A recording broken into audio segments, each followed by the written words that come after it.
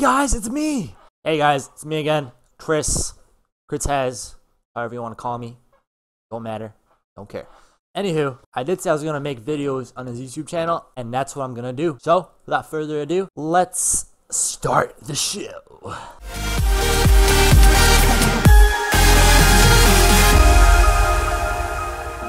Now, before I start, this video is gonna be for the people that are streaming or would like to stream and just don't know where to start, don't know what to do. It's not going to be like a step-by-step tutorial of how to stream. It's going to be more of tips, tricks, you know, shit like that to make your stream better, more presentable, so people will watch your shit. Because that's what we want, right? No one likes having a crappy stream, you know. No one likes that. Like, I don't want to go on stream and see some guys stream all fucking pixelated. I'm just going to leave. I'm not gonna lie, unless if he's really entertaining, has a sexy voice, then yeah. Other than that, no. But yeah, it is going to be for people that would like to start streaming on Twitch for OBS users only. I don't use XSplit. I don't plan on it. I don't know. Just never had a niche for XSplit. Never tried it. Not planning on it. But only for OBS. Remember, guys, OBS. Let's get started. So first thing you're going to need is OBS up and running. Open Broadcaster software, if you don't know what that is. If you don't know what that is, I'm not really sure why you're on my video, but hello. Anyways, you want to go on settings, and then settings again. And there you go. Now first thing you want to do in encoding, make sure you have X264 checked. I don't see why you wouldn't, because mine is blanked out, but if for some reason you can see these things, click X264. Next, you want to click Use CBR and then max bitrate. Now this varies. It really varies. It depends on your internet. The internet that I have Comcast. I don't exactly remember the type of Comcast internet I have, but I get somewhere around like 30, 34 down, and then like, I don't know, 9 to 10 upload. What I usually stick with, I stick with 3K. Now, you can change it however you like. It all depends on your internet. So let's say your internet's kind of shitty, like a little bit less than mine. Not too shitty. I would probably stick around 2K, maybe even 1500. It's all on you. I believe the limit right now on Twitch is 3500. I don't think you can go any further than that. I'm not sure. I have no idea. That's what I heard. But if you have good internet, shit like that, I would either stick at 3000 or 3500. Now you want to uncheck, use custom buffer size. Make sure you click enable CBR padding, and pretty much you're good to go. I mean, codec, you might want to do AAC, and then 48, 128, and then stereo. Now in broadcast settings, this is pretty self-explanatory. In order to get your stream key, you have to go on your dashboard in Twitch. You click the stream key tab on your dashboard in Twitch, and it'll give you your stream key. You copy paste that, and you put it right here. And other than that, everything here you don't really need, unless if you're to be doing local recordings. You click save to file, and then you'll be able to click the start recording button, which is what I'm doing right now. I'm not actually streaming, I'm just recording. Now here's the big one, video tab. This is what I was talking about. So you want to select your video card. And now, you either want to click custom or monitor. In my opinion, go with custom, or if you just want to go with your default, your native resolution, go with monitor. It's just gonna base it off what your resolution is on your monitor. But if you want to fiddle with that and you want to change it, if your system's kind of slow like mine is 1600, 900. That's what I run with. That's what I'm using right now. Resolution downscale. This is a big one if you don't have too good of a computer and you want to kind of, make your PC run a little bit faster when you're streaming, no lag, stuff like that. So the lower you downscale, the worse the quality will get. But there's a positive. It'll increase your FPS, and we like that, don't we? So for me, I have 1280, 720, 125, 1.25 resolution downscale. So I stream at 1600, 900. And my resolution's at 1280, 720. Makes sense? But once again, it depends on your system. So if you have a good system, I don't know, you have like an i5 or an i7 like a GT 660, by all means, go none. Like, if you don't have the resolution downscale, don't do it. Cause just don't do it. But if you really have to, you can. It's not that bad. But when you do resolution downscale, make sure you click the best detail filter. You're gonna have 3 other ones. You might see somewhat of a difference. I didn't experiment much with these 3. I just went with the best detail. FPS, once again, that is, it's all based on your machine. I keep mine at 50. I run, as you can see, R7 240 series AMD. Maybe 40, 45. Somewhere around there is fine. And a big one right here, make sure you disable Aero. Especially if you don't have that good of a system and you're planning on using, let's say, window capture or monitor capture. You want that disabled. Why? Well, you can try it. I'm not going to really demonstrate because, I don't know, lag is fucking retarded. But, yeah, pretty much what I just said there. It's going to lag. Everything's going to be laggy. Your FPS is going to tremendously drop, and you don't want that. Audio, nothing much to fiddle with here. Just make sure you select your main microphone.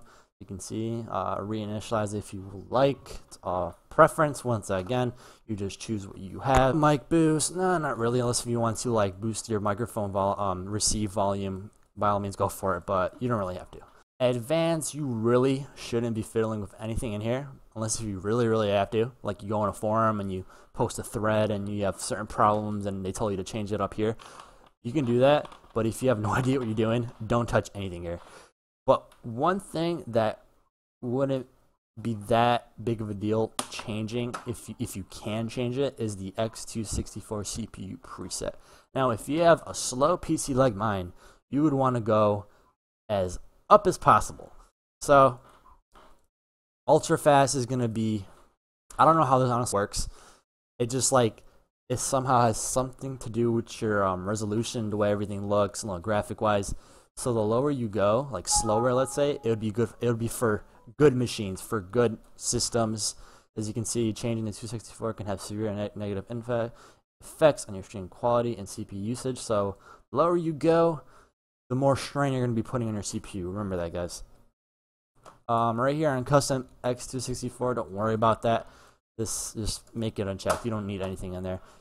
Microphone noise gate. Now, one of the biggest issues that streamers run into and they have no idea how to fix is background noise, like static. Like, all right, let's say I'm not talking. Look, I'm gonna be silent for 5 seconds. Generally, you would hear a buzzing sound, like you just would, without the noise gate. Now, let me explain what the noise gate does. Pretty much, you choose a threshold. Close and open. So let's stay quiet. Bar sits right there. So you want that a little bit above it. So pretty much whenever I talk, it only gets the sound when I talk, but when I don't talk, it doesn't get anything from the background unless if it's loud enough above the threshold. So let's say I tap on my desk. You guys are going to hear that. See, I'm going to stay quiet. And I'm going to tap, watch. See that? It went above it. I can get rid of that tapping if I put the threshold a little bit up. Both of these up. They're pretty much the same. It's really useful. It may be confusing at first to some people, but it's really useful, and you'll end up loving it, and you won't be able to live without it. Takt time, hold time, it's pretty much just times where honestly don't know 100% for sure. I was just like experimenting with it. Whatever works best. I just put in, not random numbers, I just put in a random number at first and saw what it did, and then I increased it, decreased it. But yeah, I'm not 100% sure how to explain the attack time, hold time, release time. You guys will have to fiddle that with yourselves. But these are my settings. You can use them. I'm pretty sure it's going to work. Once again, it depends on your phone, but it's going to be pretty much around what I have right here. Maybe like this is going to be 180, and this is going to be like 20 or 30 or 140 or 30. You experiment with it. Now, the second topic I'm going to be getting into in this video, dual monitors. Ask yourself a question. Would you rather stream with one monitor, or two? Two monitors. Not one, two. Unless if you don't want to read chat, be a dick, by all means. Dual monitors really does help. I'm going to show you guys my setup real quick. I don't really do this much, but it'd be kind of hard. Okay, as you can see, that's my first monitor, okay? That's a Samsung. And that's my other monitor. Usually I would have chat up like right here. and my follower notification green thing would be here, and OBS would be here, and all gameplay would be right here. So it fits perfectly. Like, it just makes sense, and it's so much better.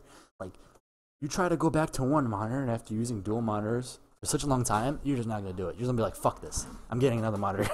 you just don't want to get yourself into that. You need 2 monitors. Trust me. Don't stream if you only have 1 monitor. Don't. If you don't want to read chat, okay, fine, but don't expect anyone to come in. Got it? Got it. Now, another thing I want to touch is window capture, game capture, or monitor capture. What should I use and why? First of all, game capture will always be the best way capturing your games. Just trust me with this one. Trust me. It's always going to be less lag. It's going to be perfect. And if you don't know that yet, all you got to do is select the game that you're playing, refresh it a few times. It might bug a little bit. Click what, let's say this is World of Warcraft, right? Refresh, and we'll click OK, and it should pop up, you know, resize it however the fuck you want it. Window capture, I mean, a lot of big streamers, they do use window capture, but that is because, you know, they have good systems and their PCs can run it like nothing. Mine, on the other hand, can't do that. Like, I cannot run a game window capture. Maybe some games, but not most of them. I always use game capture. Unless if I'm showing you guys something on stream, I would use monitor capture, but I never ever use window capture unless if I'm putting up like a timer or something like that. Other than that, I don't use window capture. I just don't fuck with it. Just don't. If you have problems with FPS, stay away from window capture. Go to game capture and stay there. Set up a key binding. This is another tip I'm gonna give you guys. You wanna set up a key binding. Good way to capturing your games without going into OBS and checking shit and doing this. You want to go to game capture, use hotkey, set whatever hotkey you would like. Mine is usually F9. So you click OK, blah blah blah. Now let's say this is your game, right? I'm clicking the game, like inside. Make sure you have it windowed and everything. You click the game and then you click F9. As soon as you click F9, your screen is gonna be filled with the game. It's just a quick way of doing it. Just make sure your game capture is checked in sources. Now, before I end this video, I'm just going to add a few points, little tips when it comes to interaction with your stream. I'm not going to go deep into it because I can just keep going on and on and on and on. The way I had people stay in my stream, following me and watching me, is interaction. When someone says something, you better fucking make sure you say something back to them. Like if they say hi, they're gonna say hi, hello Killick, or you know, hello Took, or hello Dewey. Or if they ask you a question, you fucking answer that question, man. If you don't answer that, don't blame me when they leave 5 seconds later. All right. Now, you need to interact. If there's no interaction, you don't have a stream. That's what streaming is. It's full out interaction. And you know what? That's just how it is. And that's all I'm going to say at the end of the video is interaction. Interact with your fucking viewers. Make sure you have a webcam. Doesn't have to be necessarily good. As long as it's, you know, you can see it's crisp, it's not that bad. Great. Use that. Put that crap on the bottom left, right corner. Minimize it a little bit. Not minimize it. Resize it. Have a microphone, an okay microphone. I'm using AX720 Tritons at the moment. I used Z1 Turtle Beaches, I believe. Those were good. I broke them. I sat on them.